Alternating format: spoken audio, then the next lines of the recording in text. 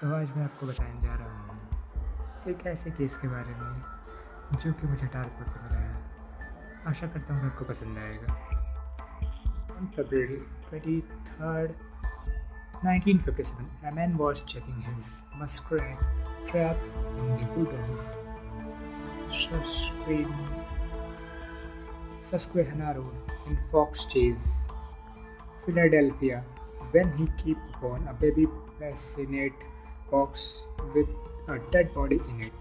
Knowing that his muskrat traps were illegal, the man decided against reporting the body. फरवरी 23, 1957 को एक व्यक्ति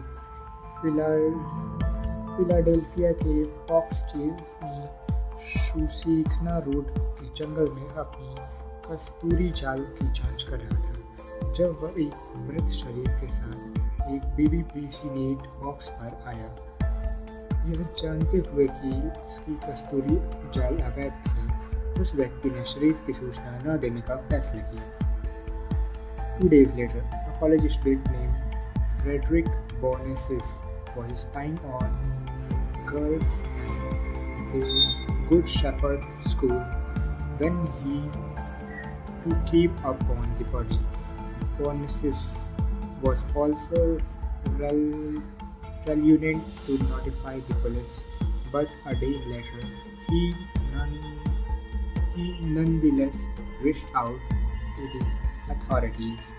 2 दिन बाद फेडरिक बोनेसिस नाम का एक कॉलेज छात्र गुड शेफर्ड स्कूल में लड़कियों की जासूसी कर रहा था जब उसे भी लाश मिली। बोनेसिस भी पुलिस को सूचित करने नहीं चाहता था, लेकिन एक दिन बाद वह अधिकारियों के पास पहुंचा। The body was that a young child who has since become known as the boy in the box, as well as American Unknown Child. शरीर एक छोटे बच्चे का था जो तब से बॉय इन द बॉक्स के साथ साथ अमेरिका के अज्ञात बच्चों के रूप में जाना जाने लगा। The boy was completely naked and his hands and feet were wrinkled as if he had been submerged into the water before he died. Furthermore, his esophagus contained a dark substance suggesting that he might have vomited shortly before he died, the cause of which body appeared to be several blows with his head. लड़के ने बिल्कुल कपड़ा नहीं पहना था और उसके हाथ और पैर झूरीदार थे, जैसे कि मरने से पहले उसे पानी में डुबाया गया। इसके अलावा उनके अन्न प्रणाली में एक गहरा पदार्थ होता है जो यह बताता है कि मरने से पहले कुछ समय पहले उन्होंने उल्टी कर दी होगी, जिसका कारण सिर पर कई वार थे। Surprisingly, even though the case attracted significant media attention, no one ever came towards to identify the boy. आश्चर्यजनक रूप में, भले ही इस मामले ने महत्वपूर्ण मीडिया का ध्यान आकर्षित किया, फिर भी कोई भी लड़के ने पहचान करने के लिए आगे नहीं आया।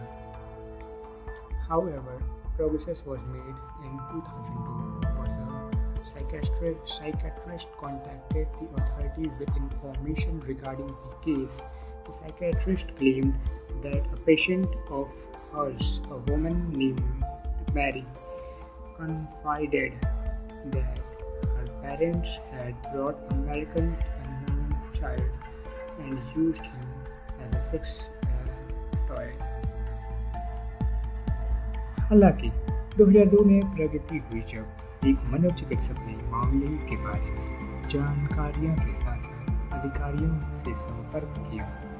मनोचिकित्सक ने दावा किया कि उसकी एक मरीज मैरी नाम की एक महिला ने स्वीकार किया कि उसके माता पिता ने अमेरिका के अज्ञात बच्चा खरीदा था और उसे एक सेक्स टॉय के रूप में इस्तेमाल किया था। According to Mary, her mother had been bathing the boy when he suddenly threw up. Unagreed, Mary's mother beaten him to death. Mary claimed that she accomplished her mother in northeast Philadelphia woods, where they wrapped the boy in a blanket and placed him in a box and left him there. Mary के मुताबिक उसकी माँ लड़की को नहला रही थी, तभी अचानक उसने उल्टी कर दी। गुस्से में मैरी की माँ ने उसे पीट कर मार डाला। मैरी ने दावा किया कि वह अपनी माँ के साथ पूर्वोत्तर फिलाडेल्फिया के जंगल में गई, जहाँ उन्होंने लड़के को एक कंबल में लपेटा और उसे एक बॉक्स में रखा और उसे वहीं छोड़ दिया। The investigator were convinced that Mary was telling the truth, even if she was mentally unstable. However, when Mary's name leaked to the press, she left the country and no further efforts have been made to investigate the curious case of America's unknown child. जांचकर्ता आश्वस्त है कि Mary सच कह रही है, भले ही वह मानसिक रूप से अस्थिर थी। हालांकि जब मैरी का नाम प्रेस में लीक हुआ तो उन्होंने देश छोड़ दिया और अमेरिका के अज्ञात बच्चे की जिज्ञासु मामले की जांच के लिए कोई और प्रयास नहीं किया है। वैसे ये कहानी मुझे डार्क पसंद लगी। आपका क्या कहना है इस कहानी के बारे में? कृपया मुझे कमेंट करके बताएं। Thank you for watching. See you soon.